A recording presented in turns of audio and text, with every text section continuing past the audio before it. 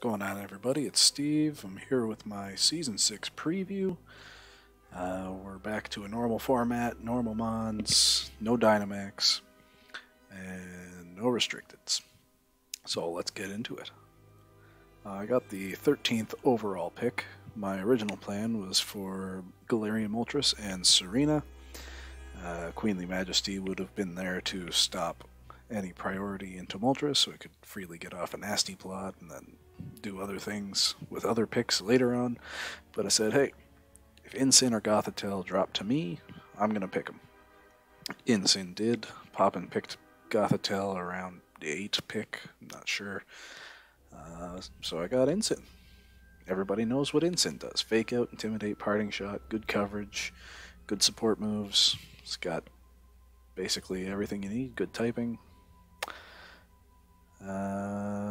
Yep, that's Incin. And after Incin, I basically let go of my entire plan.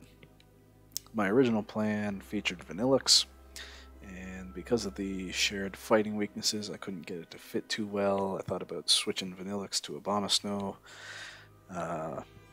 In the end, it didn't matter. Vanillux got picked round 3, and I decided not to do it anyway. So from here on, everything was just starting from scratch.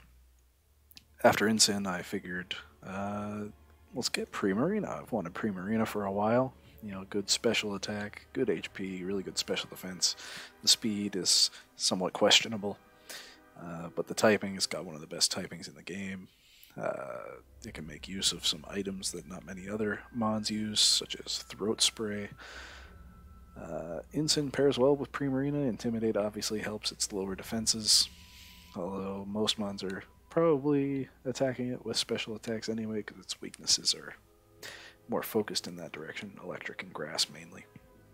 And Prim's got Parasong, and everyone knows I love Parasong, I love Explosion. It can also Misty Explode, but that's probably never going to happen. Moving on from there, when Poppin drafted Gothitelle, I said in the draft Discord that he should pick up Regidrago, and when he didn't, I figured, hey, why don't I? I was going to pick Gothorita anyway because of Shadow Tag, so that I could get a Perish Trap going on. And then Regidrago was still there at my 3rd pick, so I think I picked Regidrago first and then Gothorita, because I figured somebody might grab Drago in those 6 picks. Gothorita is a great Eviolite support. The defenses are ridiculous. Fake Out, Shadow Tag, could run competitive. It's got 75 special attack, that's not bad. Hypnosis, Ally Switch, sadly it doesn't get Imprisoned, but it's my only Trick Room setter, which is kind of a negative. The main thing is that I have as close to an ideal Perish Trap setup out of these first 3 picks as you can get in a draft league, I think. Incin, Goth, and Primarina. You know, you get the Shadow Tag, you get 2 times Fake Out. Gothorita can teleport. Incin can Parting Shot. Primarina does Parasong. Primarina can dive, obviously. Would only get better if Mega Gengar was available, but it's not, because then you can just, you know, Mega Evolve and Parasong on the same turn. Trick them. As for Regidrago, it does have a good physical move pool. Obviously, most of the time, I'm just going to be doing Dragon Energy, Draco Meteor, Dragon Pulse, and something else. It's got both screens, it's got Hammer Arm, Explosion. There's some other physical moves in there that are pretty good. And from a team building perspective, if you have Steels or Fairies, you're probably going to bring it against me. And that's an advantage I have. I probably know that you're bringing those 2 types. Or you're bringing your Mon with Wide Guard. If you've got like a Swampert or something, you're probably going to bring the Swampert. Moving on from there, I wanted to get a good Tailwind Mon to pair with Primarina and Regidrago so far on my team. You know, gotta go fast. I was thinking Crobat or Drifblim. I do not have a terrain, so I figured Crobat was better, and I believe Drifblim got picked this round anyway by Bardo. Crobat has good coverage and a good support move pool. You know, it's got Taunt and Whirlwind for opposing Trick Rooms. It's got Haze if anyone wants to set up on me. It might be the fastest Tailwind in the game outside of Unburden and outside of Prankster, and it also can't be faked out. And it's good pivoting options between Crobat, Prim, and Incin. Psychic Fighting, Poison Ice, you know, I can switch around all of them. And it's got Nasty Plot if I ever want to set up a Nasty Plot Crobat. Both physical and special are definitely viable on this guy. Moving from there, I wanted some heavy hitters. So I got Delmise for Trick Room, and Diggersby can work in both, but it's probably more likely to be used in Tailwind. Diggersby obviously works well with Crobat. You know, I just set up Tailwind and I click Earthquake. There's some other synergies I don't want to get into because they're kind of surprising. Delmise never loses, and you should take it first overall when you have the wheel pick, as we learned in Season 2. And actually, I think it's a very underrated anti-Trick Room mon. At 40 speed with a roam service, it will underspeed everything other than Stack Attacka that's setting Trick Room. And not only that, it has Ghost Stab, Grass Stab, and Steel Stab. The Ghost Stab is going to hit your Psychic and Ghost types that are setting the Trick Room, and the Steel is going to hit the Fairy types that are setting the Trick Room. Very good anti-Trick Room mon. Or, if you don't have a good Trick Room mode, it's also just a very good Trick Room mon.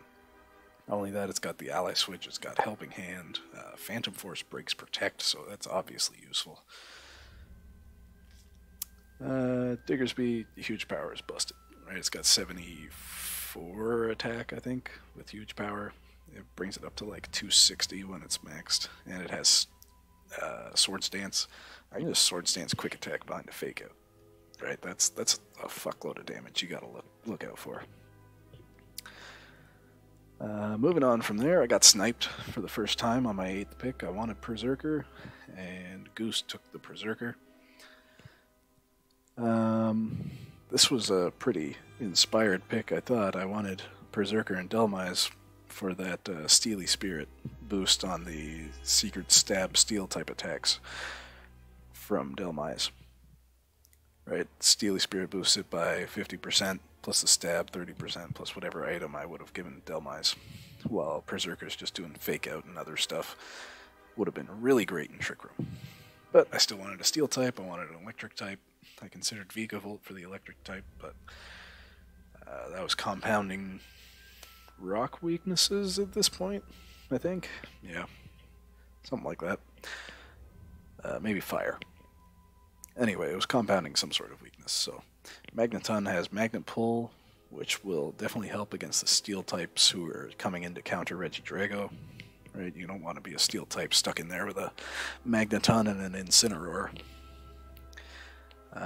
And it's got really good stats for an NFE. It's pretty fast, it's got huge special attack. Now with an Air Balloon, I can Disquake, maybe. It's a little risky, but whatever.